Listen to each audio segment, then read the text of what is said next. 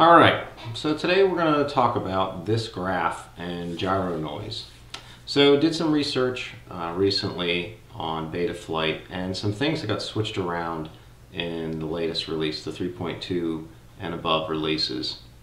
The gyro used to process through the gyroscope data would go down and go through the, you could see the raw gyro data by looking at the debug mode gyro, which we'll talk about in another video, and then go through the low pass filter, then the static notch, and then out to the PID loop.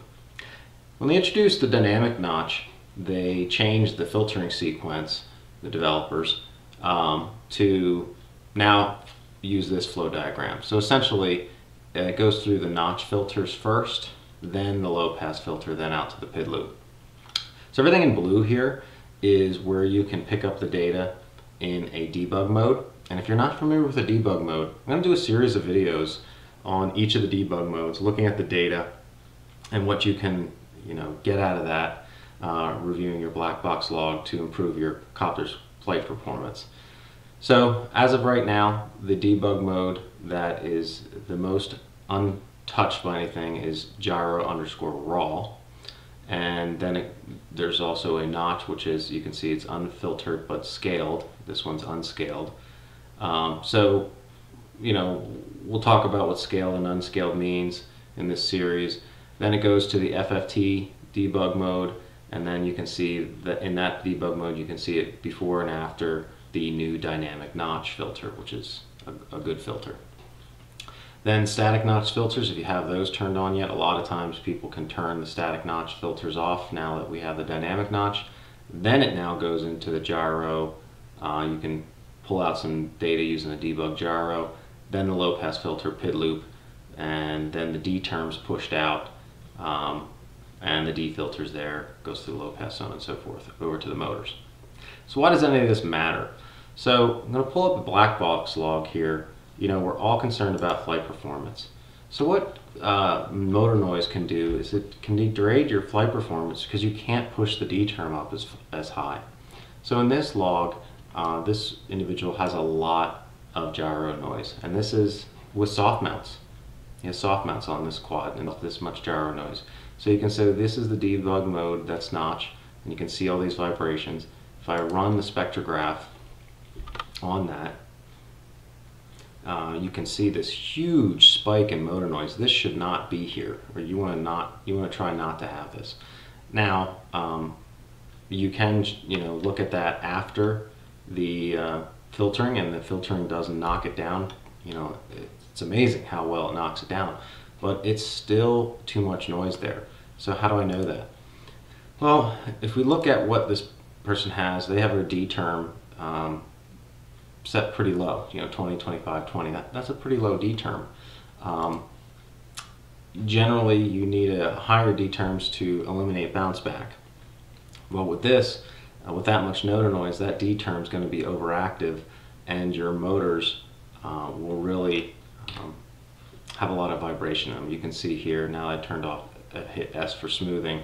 Look at all that vibration that's getting through to the motors and just making that jiggle up and down. So that's eliminating the possibility of pushing that D term up even farther to optimize flight performance because of all this noise. So just a little bit on the discovery of this flow chart and where that all comes from. I'm going to post the links below, but I want to make it available for anybody to see how that was come to fruition and how it was checked.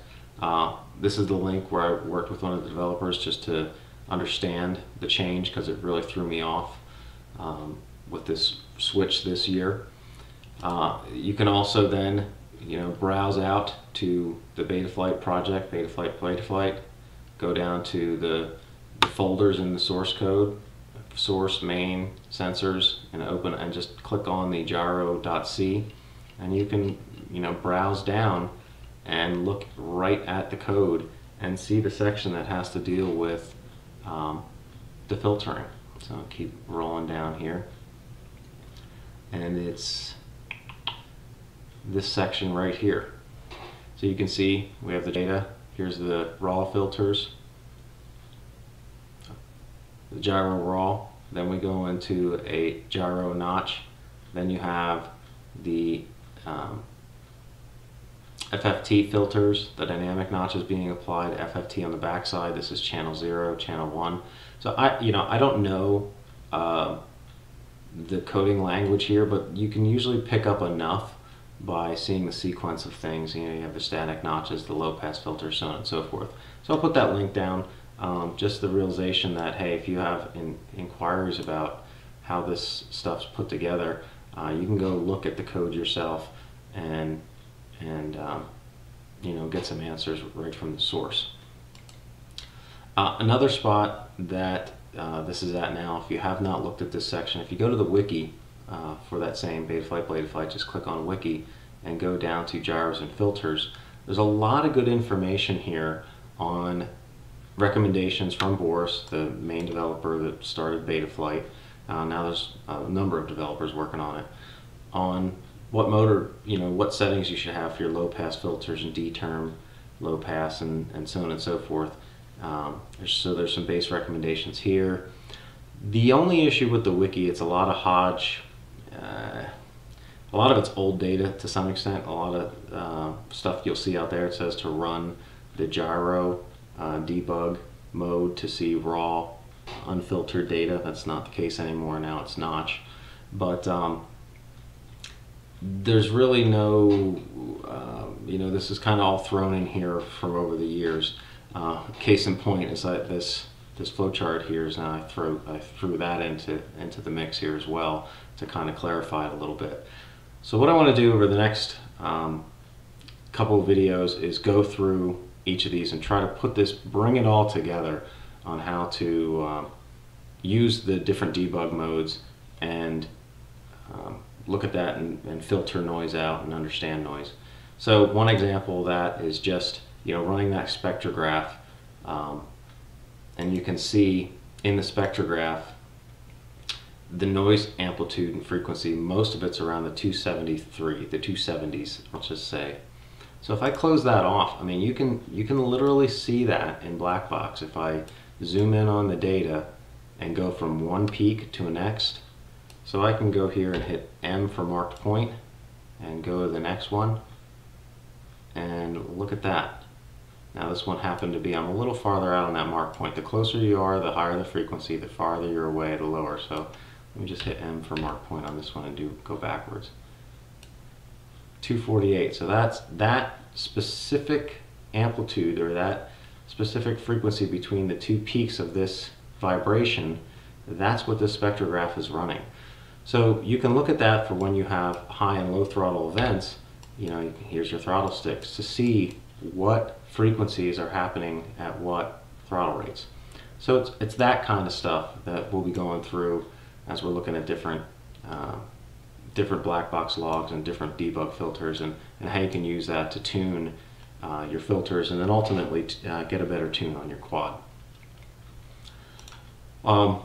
Just to get an idea of how quick that sampling, go into Betafligh on your quad, go into the sensors tab, pick up your quad and start moving it around a little bit, and you'll see how these gyrograph, or these this graph updates, and when you're looking at that refresh rate, keep in mind this is 10 milligrams at 10 milliseconds, and how quickly that updates. Now here it's through the video recording software. It's getting hung up here a little bit because my computer's trying to do a lot of things, but check out how much data. So that is a very, if you're looking at your quad and you're thinking, oh geez, that's it's very sensitive there. Well, it's nothing compared to what your gyro is actually seeing. If you look at the gap of what the measurement in here is, this is 0.004 milliseconds. So your gyro and your quadcopter is picking up a ton more data than what you're seeing reported in Betafligh when you move things around to see what's going on there. And that's all direct to the sample rate you're using. And in this specific log, they're using 4K. So the higher sample rates you use, 8K, absolutely gets quicker data to the gyro loop. for better flight performance, but it picks up a ton more data. Well, that means a ton more vibrations potentially. So that's where soft filtering is coming back in the mix. As we go to 32-bit or 32K sample rates, it's even worse. So there's a trade-off there, and if you're having noise issues, one tip is just try flying your quad at 4K instead of 8K, and see if that helps. So if you're interested in the series coming up, go ahead and subscribe, and we'll go through this step by step, and we'll see you on the other side. Thanks, I hope this helps. I also wanted to add that if you have Blackbox logs and you're having issues with your quad, there's a number of locations that you can get people to help you with that. I actually have a group on Facebook called Betafligh Clean Flight Blackbox Log Review, and you feel free to join that group and upload your logs to there. The other resource is on RC groups, if you're a member there. If not, you sign up, it's worth it. And there's two groups out there, Blackbox Log Video Responses and Blackbox Log Analysis / help thread. So post to either one of those. Myself or other people will pick that up, take a look at your logs, and we try to do our best to help people out with any situations they're having. So take a look at those resources in the meantime, and like I said, hopefully you can pick something up with this journey going through the debug modes and some tips on noise filtering. And thanks again. See you.